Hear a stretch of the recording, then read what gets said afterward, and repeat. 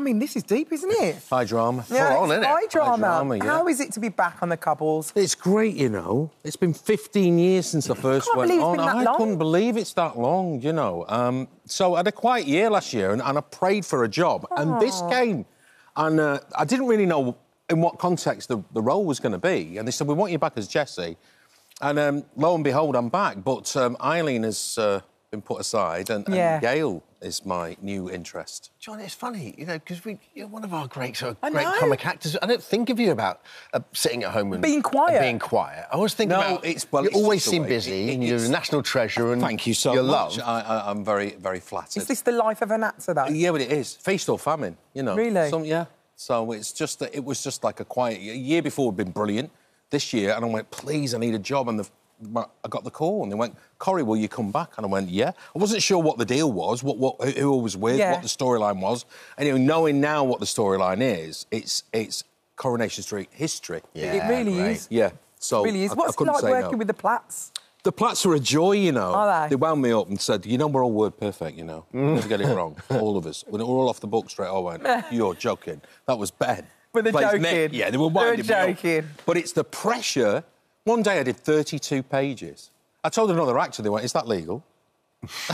And you've got to know it off by heart, haven't you? What I do, I learn it on the block. That's the way I work. Everyone works differently. Some people listen to it, record it, watch it, look at it the night before, learn it that way. I just kind of do it on the move. So I know that if I pick that glass up and I say that there when I put that down. So I kind of cement it through the actions. It's amazing how you almost have to... It's like a dance. And you always have to, exactly that. Fool your brain into...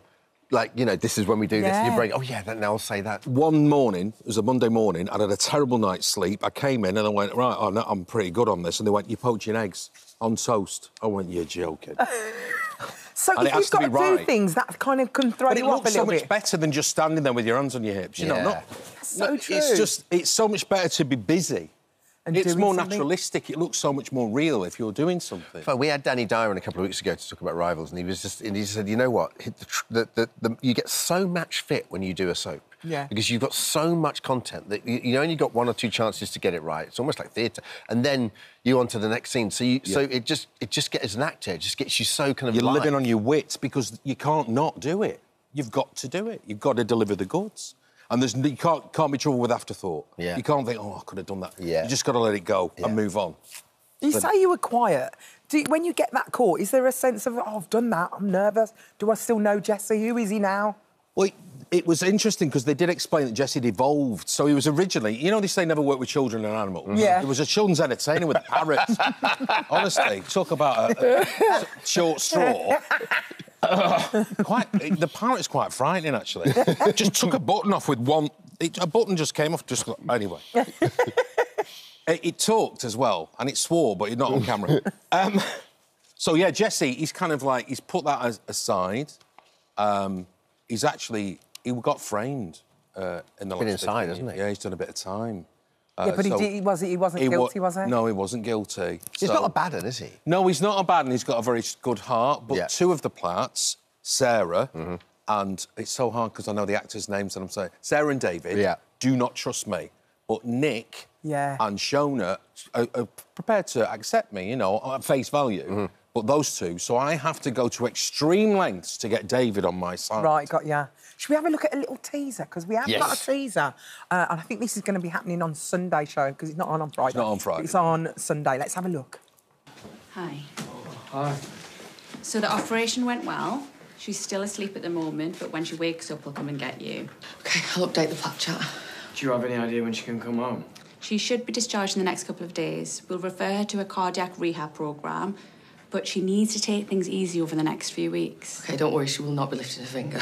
Thanks. See you all soon. Yeah, thank you.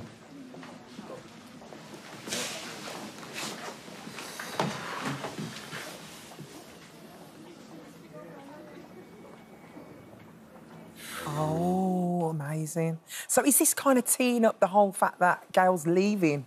Gail is leaving, yeah. So what happens is I visit Gail in hospital and she's post-cardiac arrest. It's a second heart attack, Gail's. Yeah. And I'm allowed to say this. Gail Go on, tell us. proposes to me.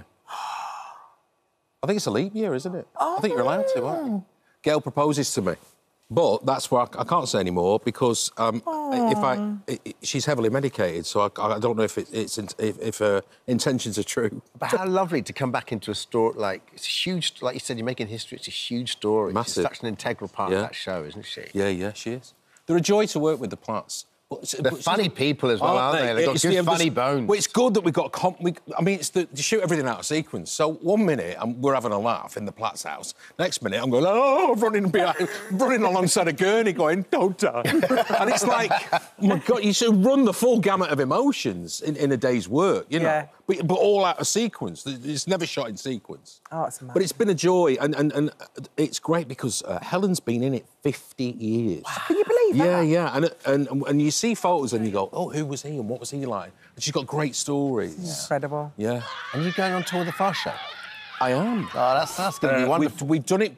We did it this year as a tryout, and it sold out immediately. And so, on the success of that Fast Show tour, next October 2025, we're going back on the road and we're doing the Fast Show live. Great. Yeah. So you're not going to be quiet. Thank goodness for that. No, 25 will be a busy one. 25, yes. Thanks, John. Coronation Street's on Sunday, 8 p.m. Don't miss it.